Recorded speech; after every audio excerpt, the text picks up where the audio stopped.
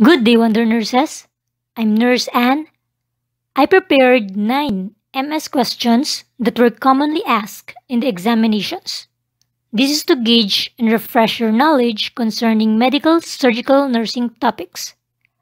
After the 9 questions, I will provide the correct answer and rationale.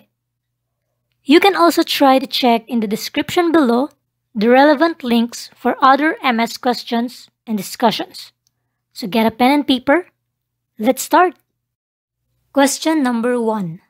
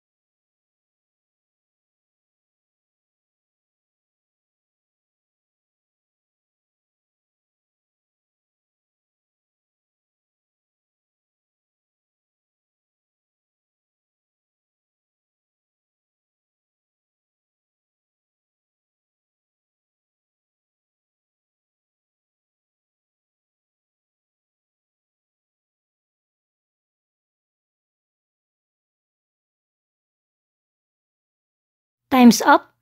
Let's now check the answers. For question number 1, in the ER, the initial diagnosis of the physician to patient Z is cholecystitis. Nurse Poo notes that the patient has acute pain episodes and anticipates that it is located in the cholecystitis is the inflammation of the gallbladder. The gallbladder is a small organ under your liver that is located in the right upper quadrant. During an acute episode of cholecystitis, the patient may complain of severe right upper quadrant pain that radiates to the right scapula and shoulder. This is determined by the pattern of dermatomes in the body. So the correct answer is letter A. Question number 2. Patient M was admitted to the hospital due to a complaint of chest pain and a history of type 2 DM. Nurse Rain checks his medications because the patient was also scheduled for cardiac catheterization. Which of the following medications must be withheld 48 hours before and after the procedure? Metformin needs to be withheld 48 hours before and after cardiac catheterization because of the injection of contrast medium during the procedure. If the contrast medium affects kidney function, with metformin in the system, the patient would be at increased risk for lactic acidosis. Letter A and D will be withheld once the patient is on NPO. While regular insulin may be administered if elevated blood glucose levels from infused intravenous solutions occur on the day of the procedure. Question number 3. Patient S is undergoing fluid replacement after being burned on 20% of her body 12 hours ago.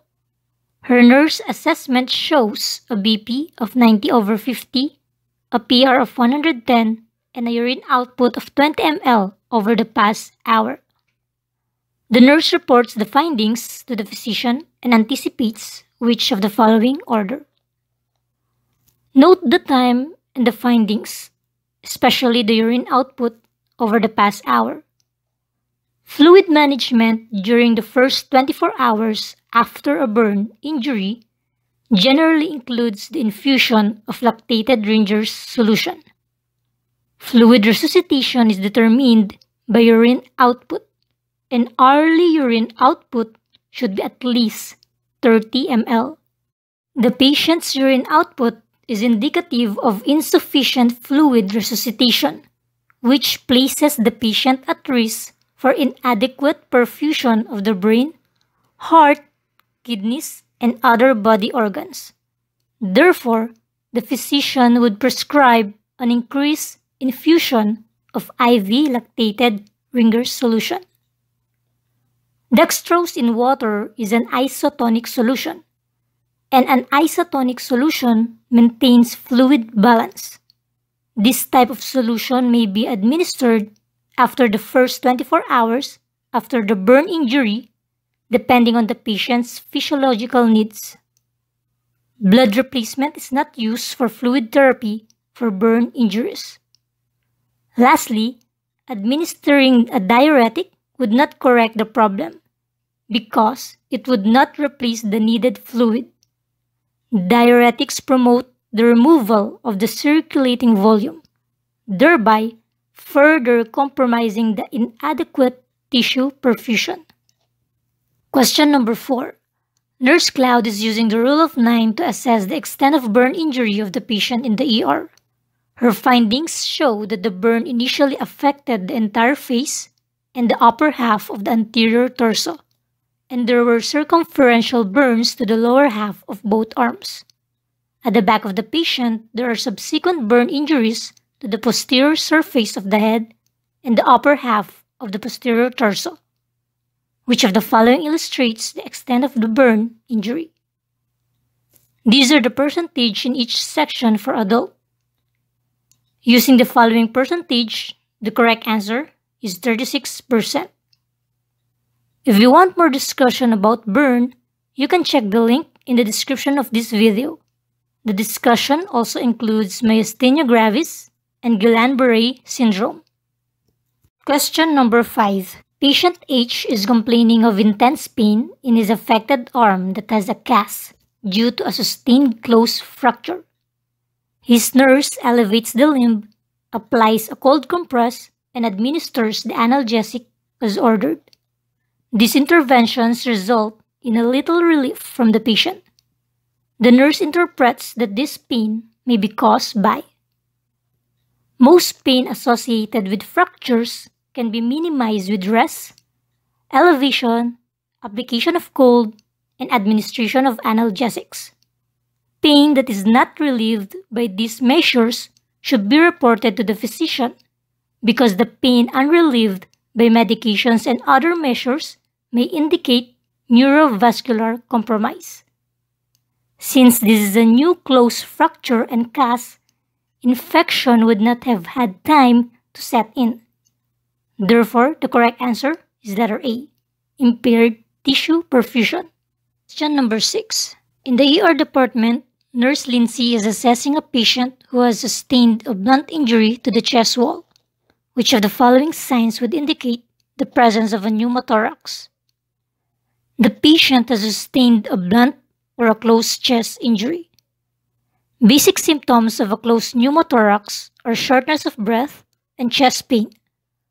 A larger pneumothorax may cause tachypnea, cyanosis, diminished breath sounds, and subcutaneous emphysema. Hyperresonance also may occur on the affected side. A sucking sound at the site of injury would be noted with an open chest injury. Therefore, the correct answer is letter D. Question number 7. Patient D was diagnosed with diabetes insipidus after several diagnostic tests.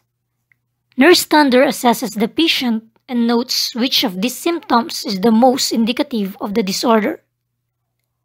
Diabetes insipidus is characterized by a hyposecretion of the antidiuretic hormone, and the kidney tubules fail to reabsorb water. Polydipsia and polyuria are classic symptoms of diabetes insipidus. The urine is pale and the specific gravity is low. Anorexia and weight loss also occur. If you want to know more about diabetes insipidus and the syndrome of inappropriate antidiuretic hormone, you can check their link in the description below. Question number 8. Patient C is currently experiencing neutropenia as a result of chemotherapy.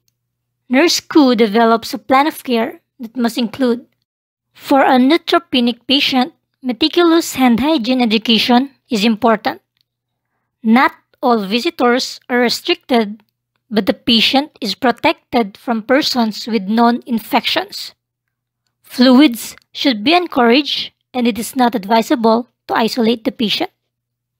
Question number 9. An oxygen delivery system is prescribed for a patient with COPD to deliver a precise oxygen concentration. Which oxygen delivery system would the nurse anticipate to be ordered? A non-rebreather mask provides the highest concentration of oxygen. It is most frequently used to a patient with deteriorating respiratory status who might require intubation. The oxygen concentration varies for the face tent, but it is useful instead of a tight-fitting mask for the patient who has facial trauma or burns. An aerosol mask is used for the patient who requires high humidity after extubation or upper airway surgery, or for the patient who has thick secretions.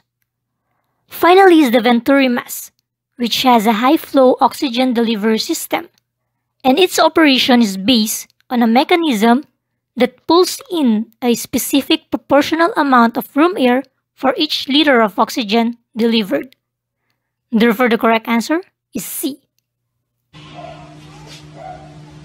Thank you for listening. I hope you learn and understand something. If you want more videos, don't forget to subscribe. See you in the next video.